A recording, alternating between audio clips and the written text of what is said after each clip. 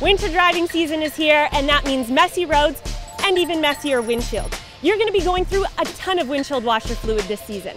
Looking to save a few bucks? Ditch the store-bought and make your own. I'll show you how. So this is what you're going to need.